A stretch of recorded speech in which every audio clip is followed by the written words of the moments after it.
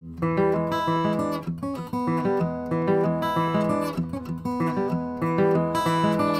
yeah, you're right next to him. You're gonna come out, right? You go right hand. Yeah. Right hand, here we go. Boom. 1, 2. Do you see where we're getting past this table here? Yeah. So we don't want to be between the table and your drop. Sure. Here comes 3. Yep, elbow high. Yep, goes underneath. So this is exactly the same, we're just stretching it out a little bit. Reverse grip, still the same. He turns around, this is where it changes. So she's going for the well. She wants to stick this right here and kill him. Okay? So she goes for the well, I stop, I bring it under, grab it in straight grip, right?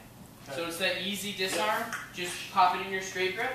And so that the audience can see, normally you just want to walk into it, right? Yep. But the audience can see, we're going to come out.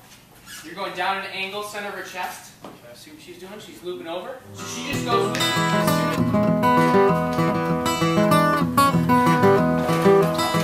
Ah, yeah, that's it, man. Yeah. And then he's driving you away. That's it. Now it looks dangerous. Now it looks like he's trying to cut you. And that's what we need. Whoa, yeah, that's it. This is new. Let me show you how this works, man. So he's going to come in, and Brian, instead of going straight, throw your edge up so that you can come high to low, like this angle. Look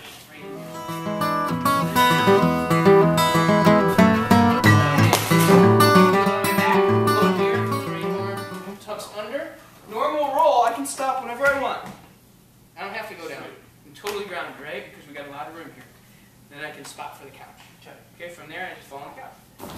That bounce, and then I can control my roll. Sweet, this is what we have to worry about. Cool. So we'll work this out and see what the table is really like. For right now, you need to be able to stop on the couch, and you need to be able to stop on your feet up there. So once you can stop on your feet up there, then you can move on. Great. Once you can stop on your feet and hit here, then you can move on. Okay.